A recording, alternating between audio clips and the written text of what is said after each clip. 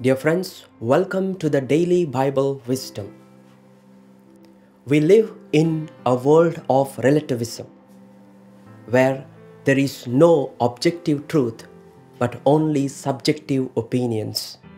What is right for one culture, one nation, and one person may not be right for the other. In such a world, what is truth is an ever relevant question.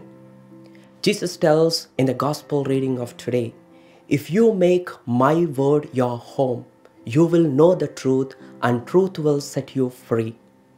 In the gospel of John chapter 17 verse 17, he says, "Father, sanctify them in your truth, and your word is the truth." In other words, Jesus tells his word is the truth in this world.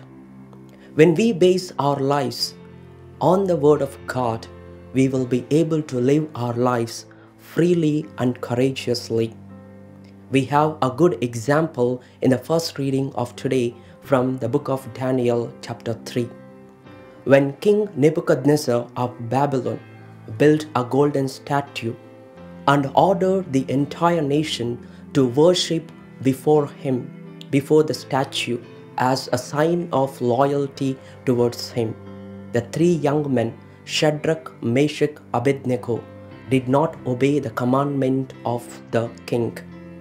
They were ready to lay down their lives just because they don't want to betray their God. They want to keep the first commandment of God, that there is no other God besides me. And when king punished them, putting them into a furnace, afterwards, when king inquired about these three young men, to their surprise, they found in the furnace walking along with the angel of God.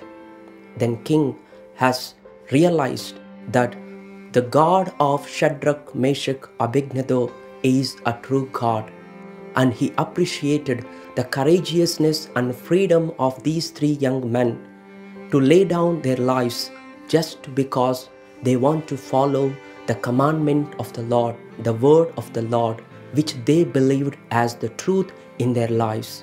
These three young men could do that just because they based their lives on the truth of the God's word, God's commandment. So they lived their life freely and courageously, even to the extent of foregoing their lives. That is the ultimate freedom any person could express in their lives. When we base our lives on the commandments of God, on the word of God, we will be able to live our lives freely. But if we enslave our lives to the idols of this world, then we are not free. Today, let us ask ourselves, have we made the word of God as our home so that we live our lives freely? What are the idols of our lives that are not allowing us to live our life in freedom? May God help us on our Lenten journey. Sometimes it causes me to tremble.